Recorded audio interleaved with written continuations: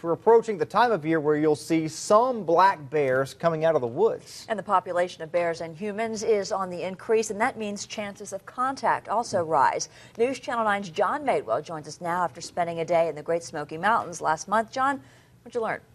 Well, Kim and Josh, wildlife officers from 13 southeastern states gathered in the Smokies to prepare for bear attack training. They also provided life-saving tips if you cross paths with a bear. In this mock scene, a wildlife officer plays the part of a hiker attacked by a bear in the Great Smoky Mountains National Park. Well, we've got some open wounds. We're putting direct pressure. In this extensive training, wildlife officers prepared for the worst. Since 2000, black bears have killed 2 people in Tennessee. One here in the Smokies and 6-year-old Elora Sinkus in Polk County 8 years ago. To be clear, bear attacks are rare, but wildlife officers expect more. Human and bear populations are on the rise. I guess the best way to look at it is it's almost inevitably going to happen, but we can't tell you if it's going to happen tomorrow, in 1 year, in 10 years, in 100 years. And so more than likely it's going to happen, and we just never know when it'll happen. We got a name and a bear. That's about it. Officers not only prepared for a gruesome scene like this, but offered life-saving tips. Ranger Steve Closter says, stay calm. The best advice is to leave the bears alone. You know, if you're walking down the trail and you see a bear, the best thing to do is just stop and watch it. More than likely, if it's a wild bear, as soon as it sees you, it's going to turn and run away.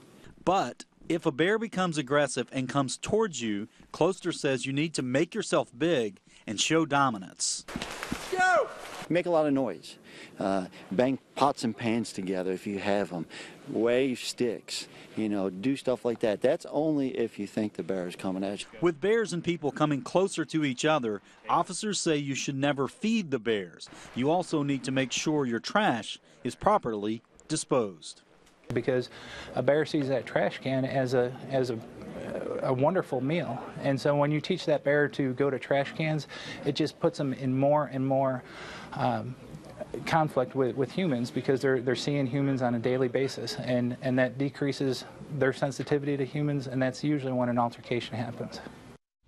Now, wildlife officers from these southeastern states are creating a movement called Bear Wise. It's a work in progress and will have a website about living in bear country and how to behave. We'll let you know more when it's rolled out. Kim?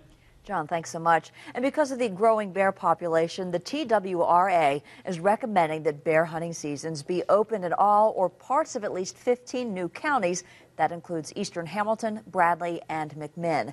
Commissioners have the option to accept the recommendations of biologists or make changes of their own before the final vote in May. More details about the proposal can be found online at newschannel9.com.